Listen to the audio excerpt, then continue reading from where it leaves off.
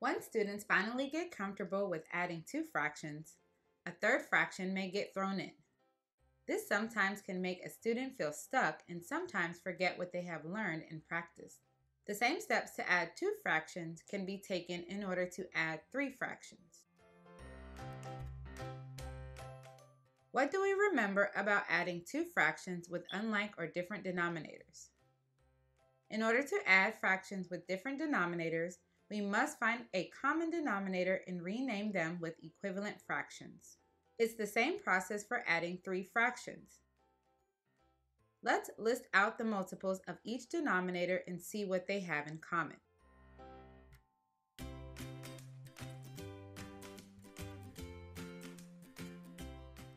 For each number, you can skip count to find the multiples. List out between 5 and 10 multiples of each number to see what they have in common.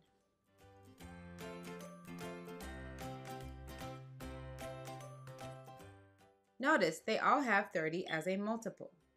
We'll use 30 as a common denominator for our new equivalent fractions. Our next step is to find what the new numerators will be. Let's start with 4/5. If our new denominator is 30, how many groups of 5 equals 30? 6. 6 groups of 5 equals 30, or 6 times 5 equals 30.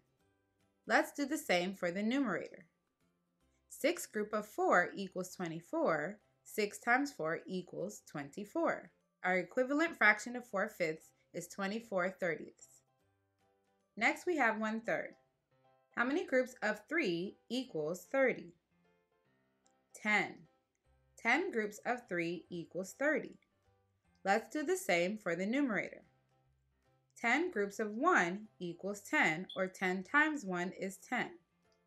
Our new equivalent fraction for 1/3 is 10/30. Last, let's work on 6. How many groups of 6 equals 30?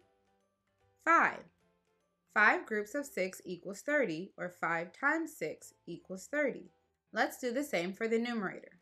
5 groups of 2 equals 10, or 5 times 2 equals 10. Now that we have equivalent fractions to the original fractions with all common denominators, can we add them together? Yes. 24/30 plus 10/30 equals 34/30. 34/30 plus 10/30 equals 44/30.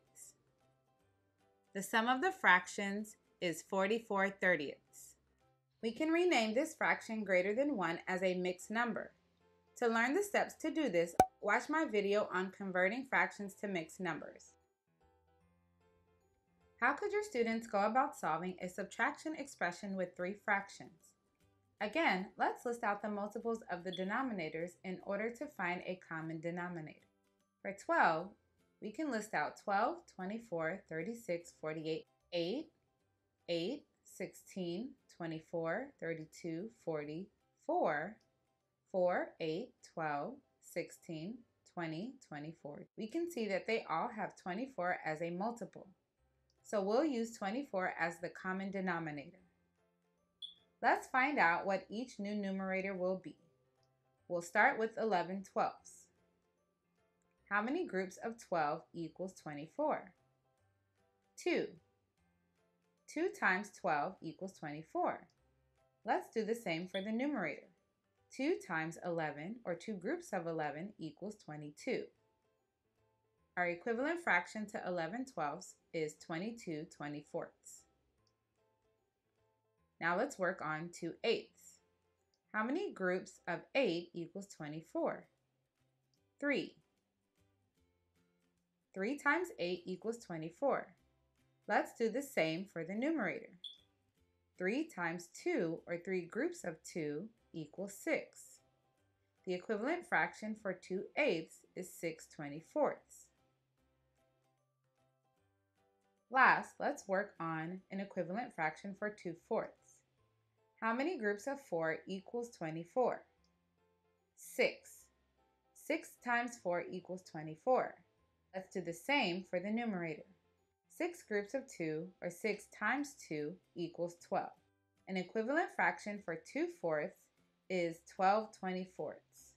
We can subtract now that the denominators are alike or the same. 22 24ths minus 6 24ths equals 16 24ths. 16 24ths minus 12 24ths equals 4 24ths. The difference of the fractions is 4 24ths. An extra step can be to simplify this fraction.